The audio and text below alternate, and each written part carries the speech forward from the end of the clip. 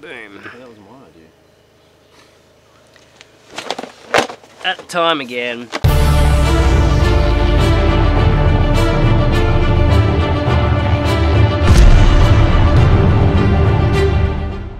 And we're going to start off with the freshwater trout and redfin box, because this time I actually have with me someone that knows a little bit about trout and redfin fishing.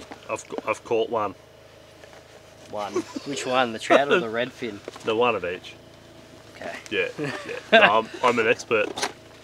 And we're going to go through the box with him and essentially get his ideas on how he would fish them, for what species and where, essentially. So I'll start off with, we've got the Pontoon 21 Cablista, which is a 75mm floating crankbait, essentially. What's the first thing that comes into your head with that one? First thing that comes into my mind is that it is clearly their standard go-to trout lure shape. Being floating is fantastic, especially in the shallow or faster water. You want to be able to put your lure out there and let it sit on top, and then wind it downstream at a pace that suits you. Diving depth of 0.7 to 1 puts it in the lure range that you want to be using in those small feeder streams. Larger rivers a little bit, but what happens is when you get to the bigger pools, they don't dive quite big enough. But the water I fish, this is exactly the type of depth and the fact that it's floating, the things I look for in a lure. And the other great thing about this one particularly, I don't know what other colours it came into, but natural colours for trout, go to golds, silvers, things that look like either a brown trout or a rainbow trout. So the silver flash there, you got the gold on top, so either or, almost both covered in the one lure. Yeah, without seeing it in the water, I can't really tell you much more, but it would be the sort of lure that I'd be really keen to put on and give a crack. So you're more thinking trout with this one? This is a trout lure. It's 100% a trout lure. Yeah. You could catch reddies with it. The problem is with the depth it dives to, you'd have to be targeting the reddies when they're up in the shallows on the banks, so it limits the time we can use it. This is an interesting one. Homunculus Atira. So obviously going with a very, it sounds like a traditional Japanese name, but this is a pack of soft plastics. Effective in a wide rate of water temperatures, and I actually have it here recommended 5 degrees to 25 degrees. That's interesting, but obviously that'd be based in Japan. For me, obviously not doing heaps of redfin or trout fishing, I'm probably thinking redfin with this. I could be wrong, but that would be one of the ones I'd stick on for redfin. Something you can stick on like a light little jig head on, a 1/8 or something, for your dam fish, especially when they're schooling up, or if you're just fishing from the bank. What do you reckon? I think you're right, but I think the great thing about this is that it would be one of the many things that is dual purpose.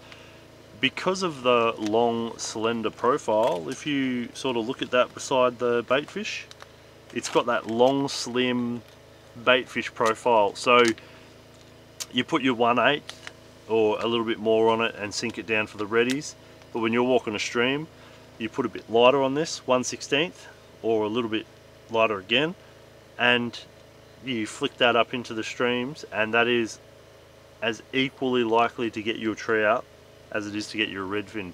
So that right there, if you had the choice of one thing to go and target 2 species, that's it right there. Just the profile, the natural colours, I think it's going to do them both right out of the box. 2 in 1. Actually, and bam, they've actually coupled it with some jig heads too. So you got some 1/8 of an ounce Lunker City jig heads to go with that. Really, 1/8?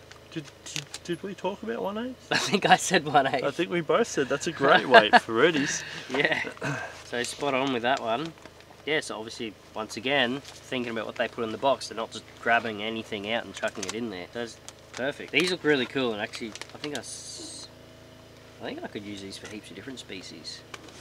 But see, to me, I'm thinking that's a bit big for trout. Yeah, unless you're looking at really big stock trout or big river trout, you'd be throwing that for redfin, 100%. And a good sized redfin wouldn't think twice about hitting that.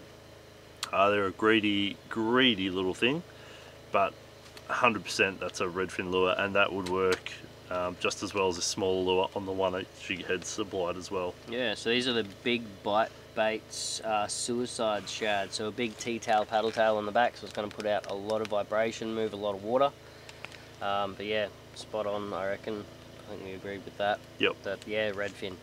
Going for redfin with this one, because they're greedy and they'll eat anything. They got a nasty temper.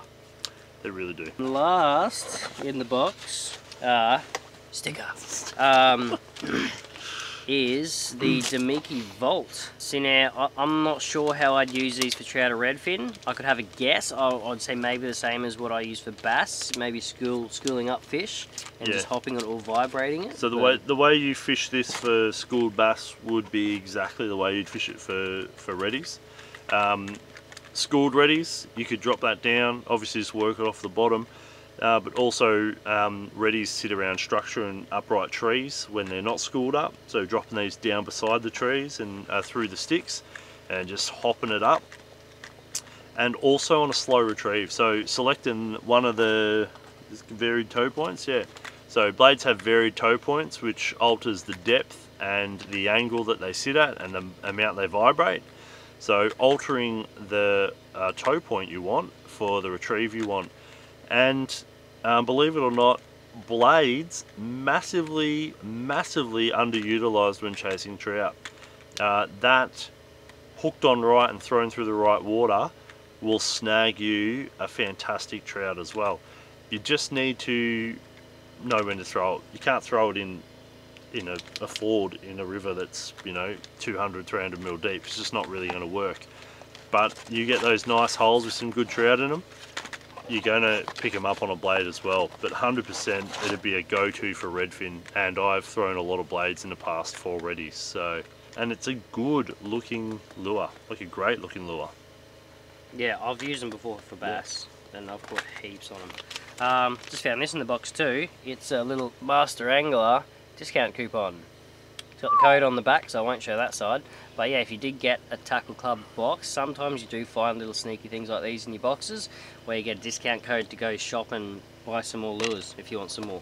But the total cost of this box, obviously if you're a subscriber, it's $49.99, but the retail value you're looking at $76.45 all up. So you got 2 packs of plastics, 2 hard bodies, and your pack of jig heads. Already, pre-picked out, thought put into it. They match everything up so it all works well together, and you're ready to go straight out of your box. Awesome box.